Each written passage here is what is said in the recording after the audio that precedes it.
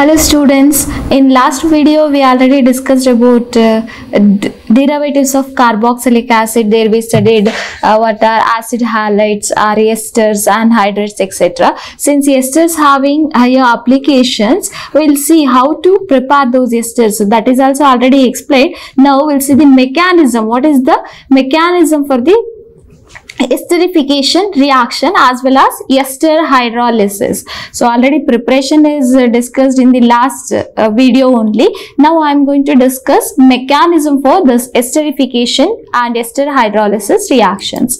We'll see what is that esterification reaction. So where name itself says that is the a process where which is used for the preparations of esters. So when you treat the carboxylic acids with alcohol in presence of any mineral acid, so like like concentrated sulfuric acid, or in presence of dry HCl as a catalyst, which gives the corresponding ester. That reaction is called as esterification reaction. So you can see one of the example I am showing in the slide, that is when you treat the acetic acid with ethanol in presence of sulfuric acid, which gives the ethyl acetate. Okay, that is the product we are going to get, that is ester, but we don't know the mechanism how this replacement of this group takes place. Let us see by this mechanism. Okay, mechanism which involves around 5 steps. So we'll study one by one.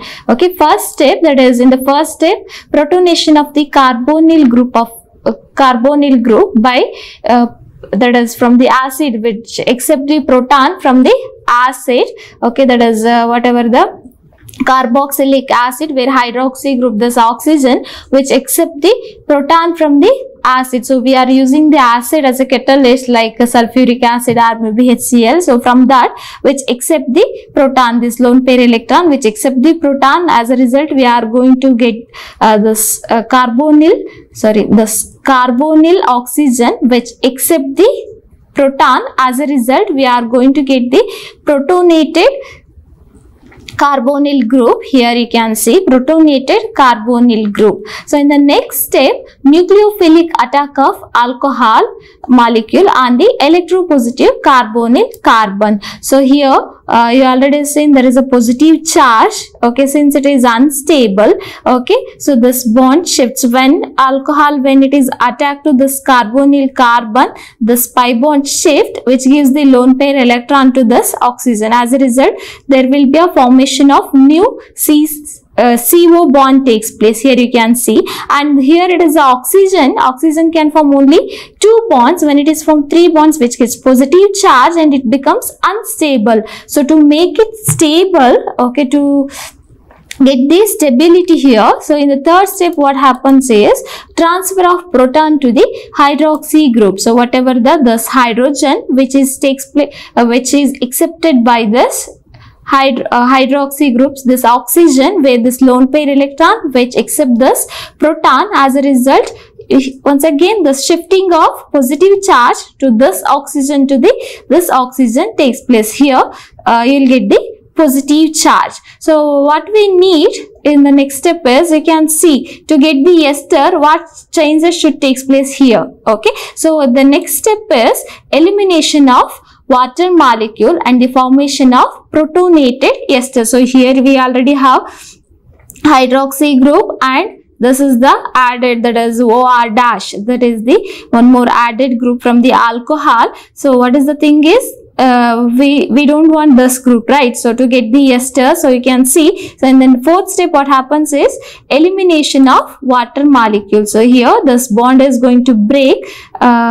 As a result we are going to get the elimination of water. By the elimination of water we are going to get this group. Okay, so in the fifth step, loss of proton to form a ester. So here in the fourth step only, when the removal of water molecule takes place, that is by the shifting of this lone pair electron, here double bond formation takes place where the removal of water molecule takes place.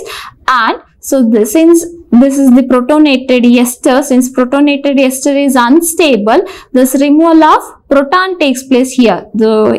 here when this bond breaks, this lone pair electron shifts to the oxygen. As a result, this compound becomes stable. We are going to get the ester. So this is the mechanism. So at the beginning, where carboxylic acids which accept the proton from the acid in the first step, then attack of nucleophile, that is the alcohol, then removal of water molecule and removal of proton in the protonated ester. So those are the main important steps for the mechanism. Okay, now we'll see ester hydrolysis. So in the previous, that is what we studied as esterification. Here it is ester hydrolysis refers to that is the exactly opposite to that. So when you add the like base R in presence of water, where we are, that is a reverse reaction. Ester get converted into corresponding carboxylic acid and alcohol. So when you treat or when you hydrolyze the ester in presence of water,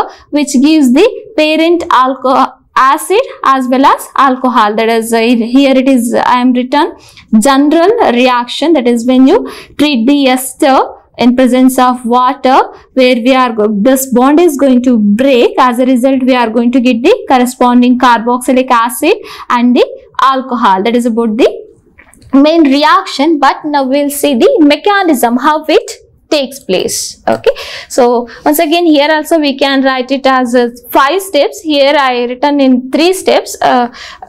That is, we'll see it is exactly reverse of the acid catalyzed esterification of carboxylic acids. In the step 1, protonation of carbonyl oxygen to give the resonantly stabilized structure 1 and 2. So this is the ester. You can see protonation takes place from the water molecule or from the any base. So this oxygen which accept, this carbonyl oxygen which accept the proton. As a result, we will get the protonated ester. Since it is protonated ester, this is unstable. So when this bond, since it is unstable, this pi bond shift to give the lone pair electron to this. As a result, we will get the positive charge here.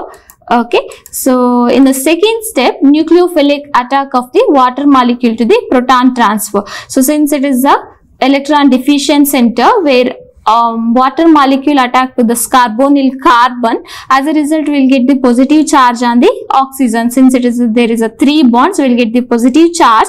To remove this positive charge, this oxygen which accept the proton from the water molecule. So this accept this OR group of oxygen, here OR dash group of oxygen which accept the proton from the water molecule. As a result, this is a structure we'll get the positive charge on the oxygen. Since it is having 3 bonds, so we'll get the positive charge. Once again, in the third step, elimination of ROH, that is nothing but the elimination of alcohol and formation of original acid takes place. So when this lone pair electron in the oxygen which shift to form double bond, this alcohol group is going to remove. We'll get the alcohol here. Since here it is a double bond, once again this is a protonated alcohol, is not stable. This proton is going to remove. We will get back the lone pair electron to the oxygen. As a result, we will get the carboxylic acid. That is about the mechanism. So why we studied mechanism as well as preparation, why we highly focus on this esters is, which is having highest application. You can see for the juices we used to say they'll add the flavors instead of giving like banana juice they'll add some flavors. So these flavors are obtained by these esters. You can see so in slides some of the flavors I am shown here. That is ethyl formate. This is the chemical structure, that is the formula which is used in the rum as a flavor. Like, so they won't directly, as in some of the juices they'll add the flavors, those chemicals which gives the flavors of these fruits. In case of apple, you can see that is methyl butanoate. Okay, so similarly few example I have given here. Okay, thank you.